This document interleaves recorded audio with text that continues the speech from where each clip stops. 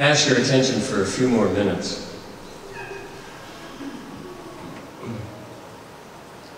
Over the years when you have asked me, "Hey, Father Jim, how you doing?"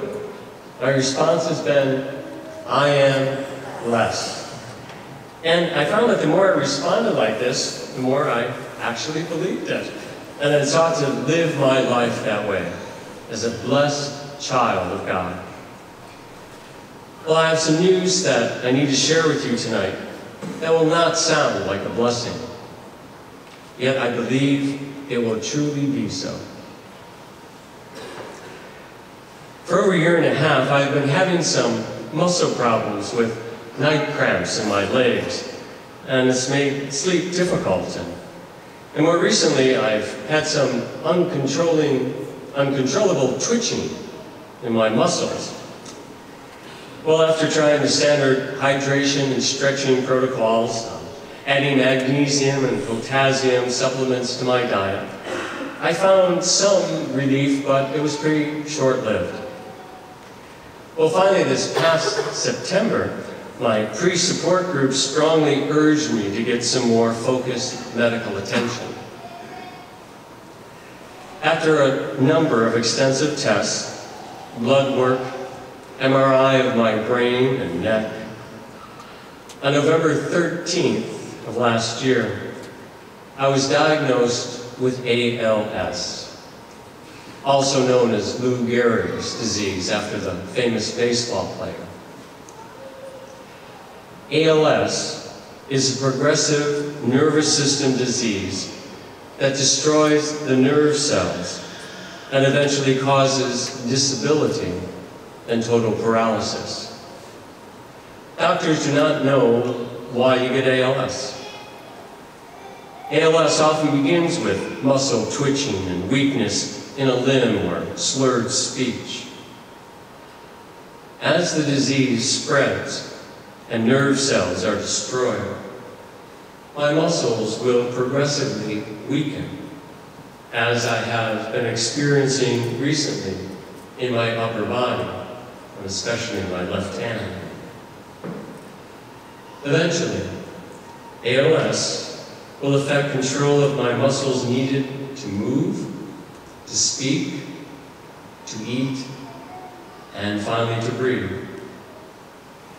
There is no cure, no treatment, or effective medication for ALS. The disease is fatal. As one of the doctors put it, think of it as Alzheimer's of the muscles. Your cognitive abilities are intact, but your muscles don't know what to do. After meeting with my good friends, Father Gary Zender and Bishop Joe Tyson, they helped me to formulate a plan to go see Archbishop Sartre and to inform him of my situation. When I met with him a week after Thanksgiving, he was so caring, concerned, and compassionate. And he was also extremely supportive of two requests that I had. First, I asked that I remain as pastor at St. Michael Parish as long as I can effectively function. This is what I love, being a priest, being your pastor, serving the Archdiocese. And secondly, I asked him that I be allowed to remain in the rectory as my abilities deteriorate, which they will, and to be cared for here with your help, and to die here among you, whenever that might be. I am deeply grateful for his understanding and his kindness. As I've researched and learned much about ALS, I've come to understand how devastating this disease is. It is relentless and will eventually rob me of my ability to move, then eat, and finally breathe. Yet I am hopeful about the assistance that I am already receiving at Swedish ALS Clinic under the direction of Dr. Michael Elliott and his team. In the weeks following my diagnosis, I slowly began assembling a support team of parishioners who will in the future ask you and contact you for your help to assist in my caregiving. Now, I do not know when or how quickly the symptoms will worsen. Each individual is different. They call it a designer disease. From initial diagnosis, average life expectancy is 3 to 5 years. Yet, for some folks, longer. What God has in store, I do not know. But I trust in God's love and God's plan for my life, and however God wants to use me in this. I realize that this is a lot to hear and to digest. I wish I could have told more of you personally. Father Gary Zender, my close friend, whose homily I stole tonight, he's also the vicar of clergy for the Archdiocese. He came to be with me this weekend to read this announcement to the folks at the West Side so that everybody would hear it once. In the coming weeks, I will write more about ALS in the bulletin. I will post links on our parish website to the ALS Association, as well as to an inspiring video about the ALS clinic that I am now aligned with. Cards, letters, and hugs will be greatly appreciated.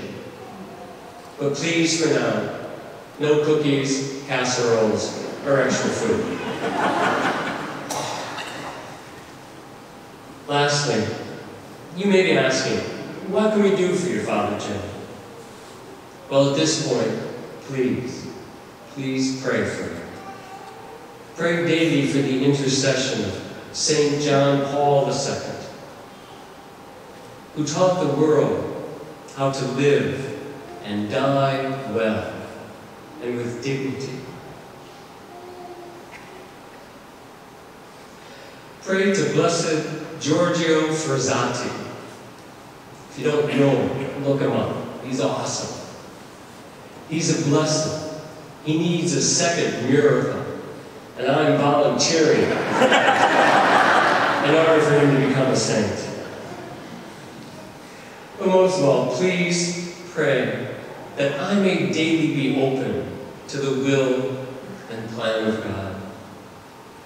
I do not know how this will unfold, when. I'm doing well now. I don't know how long this disease will take. But please pray that I be able to offer whatever suffering this will entail for the salvation of souls and the conversion of hearts to Jesus Christ, the true light of the world. Lastly, thank you. Thank you for the incredible opportunity to have been your pastor these past 20 years. I can't express in words how grateful I am to all of you and how you have helped me on my journey. Let us journey into the future with hope, because we follow Jesus Christ, who is the light of the world. Bless you.